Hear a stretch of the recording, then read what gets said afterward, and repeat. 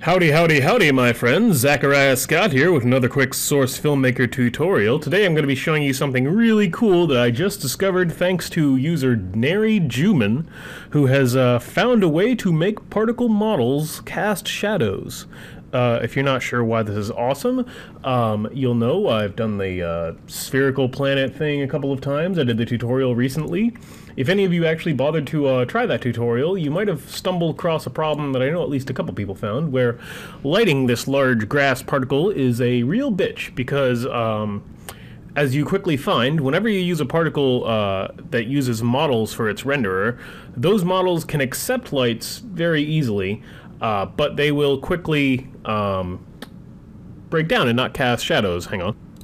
Sorry, I'm back. Yeah, as I was saying, we can build particle effects out of models, but they won't necessarily cast shadows by default. As I mentioned before last night, Nary found an awesome property within materials which allows us to bypass that. So as you can see here, I have a, whoops, not that.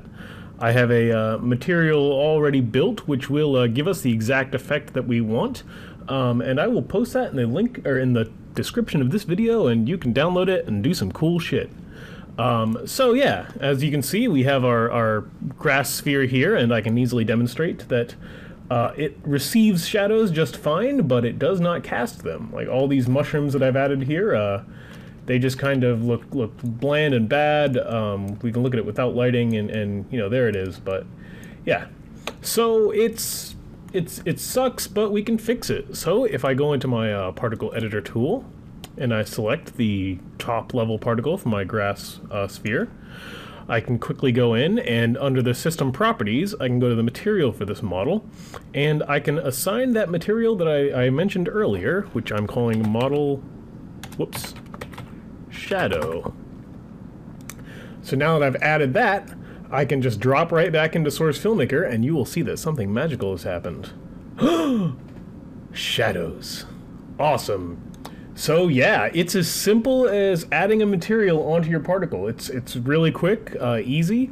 There's a couple of things I've noticed here. If there isn't a regular model in the scene as well, so you notice I have this spy hanging out in front of this sphere. If there isn't a regular model, it seems like the shadows will not kick in. As you can see, I can pull it away and the lighting will disappear, but I can put them back into the scene and it's fine. I'm just going to stick that spy, you know, somewhere where he's not super in the way. Unfortunately, I can't make him invisible because that will crash my Source Filmmaker. Don't do that. But this is a major step up from where this tech was 2 days ago. So check, yeah, I can do some cool stuff now. I can prove that it's actually, oh, that didn't work. I can prove that things are actually shadowing correctly. So you can see as the thing moves, the shadows inch along the sphere itself. I can move the lights around. It's pretty much awesomely just as simple as adding that particular material. So yeah, that's some pretty cool shit. I'm really excited to use this stuff. Anyway, take it easy. This has been another quick tutorial.